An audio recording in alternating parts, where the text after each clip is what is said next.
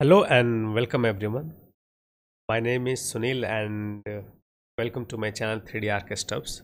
In this tutorial or in this video, I am going to show all the settings and the reasons why I used all the settings on my post-process volume so that you can get a hang or you can get an idea of how to use a post-process volume inside your architectural scene.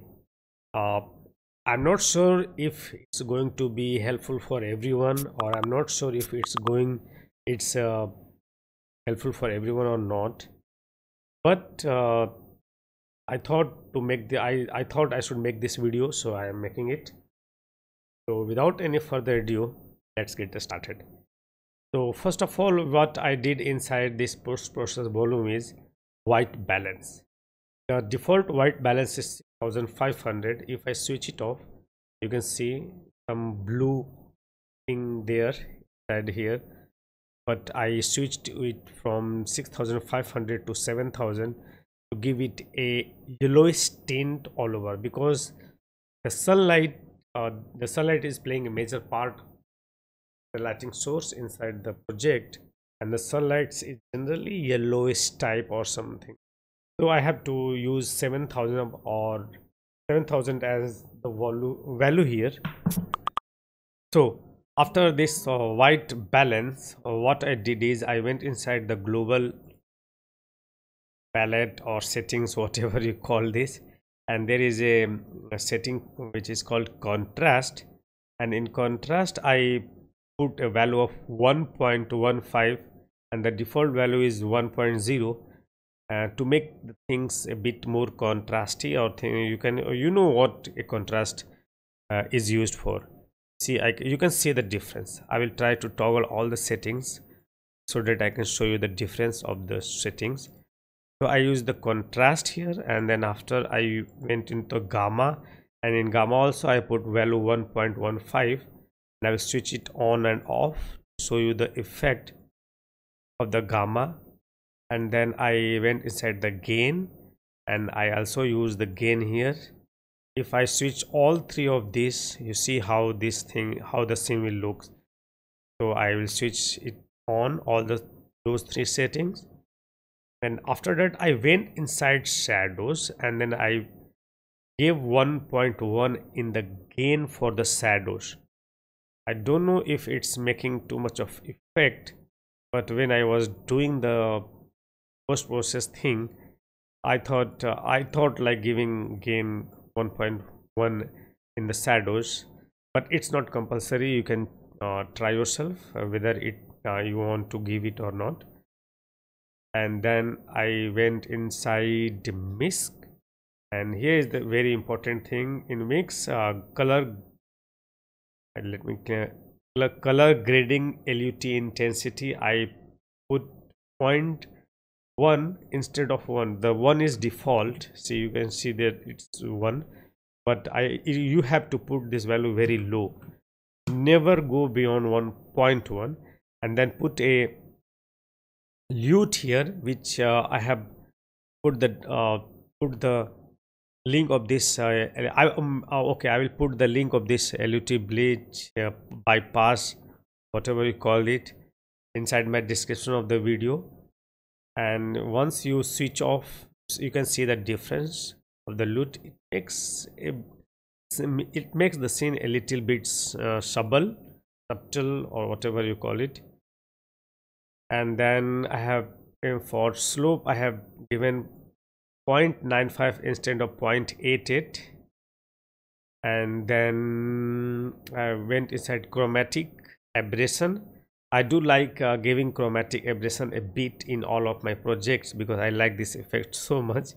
So if you switch it off, you can see a very little difference, but it does I just prefer using chromatic aberration, a very slight effect. It should not be too prominent, because it may ruin your scene, definitely.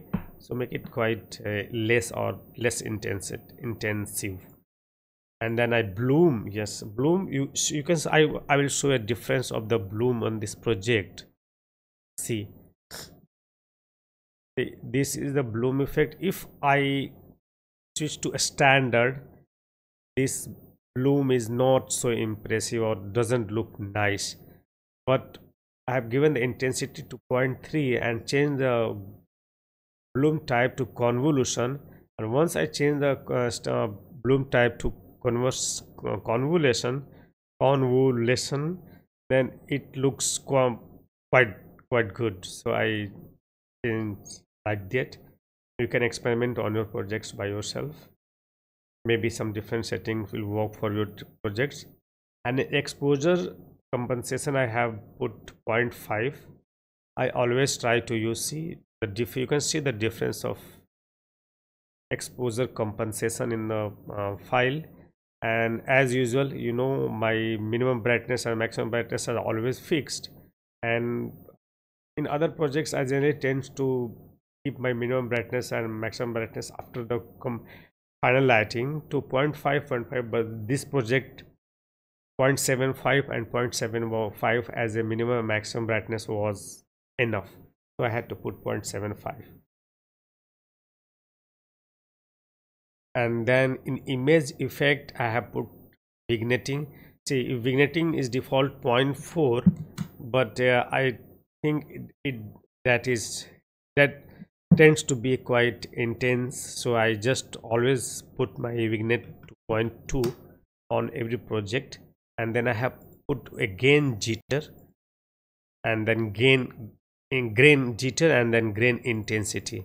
So you can see a little amount of grain inside my PostProcessVolume in the scene. I have used this grain jitter and grain intensity for the first time on any of my project, but on this project I don't know why I liked it a bit, so I just kept it like that.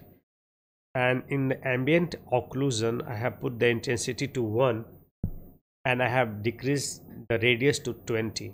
In advance I have given fade out radius to 20,000, and then quality from 50 to 100, and the static friction I have given to 1.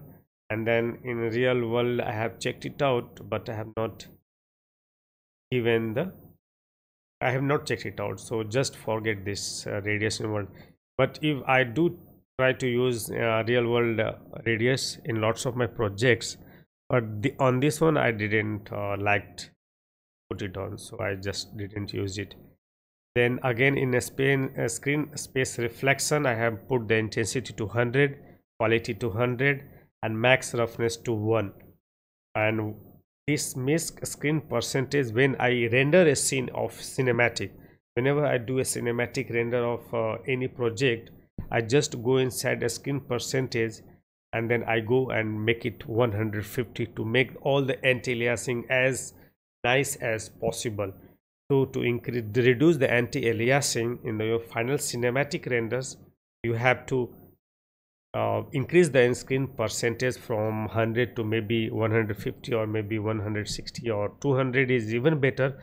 But if you put it 200, then your graphic card needs to be very high quality or very powerful to render that cinematic video if you are rendering in 4K.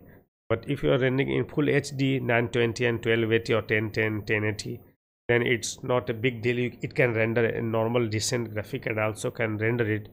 But if you are rendering in 4K, never exceed 150 or maybe 125 will be also better. Very good settings for the cinematic video. And obviously this PostProcessVolume is enabled and unbound. It's unbounded. So here I tried in this video I tried to explain all the settings which I have used as on my PostProcessVolume to make this scene look as good as possible. And now I will try to switch off the post process and see how scene looks. See, you can see the scene looks like this. The default lighting is like this of the scene, but when I switch on my post process with all those settings which I have mentioned in this video, then it goes from this to this.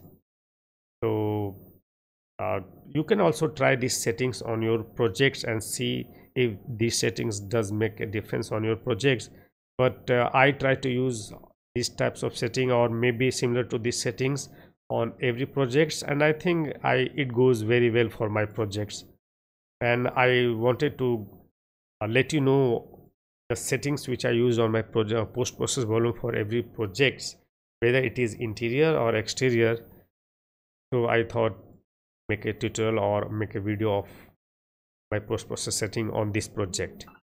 So thank you for watching my video, and please subscribe and like my videos, and please do comment if you want any specific tutorial or if you are facing any problem in your projects, and I will try my best to help you and make videos for you guys so that you can learn from me. By then I will meet you in the next video. By then you just take care and have a nice day. Bye bye.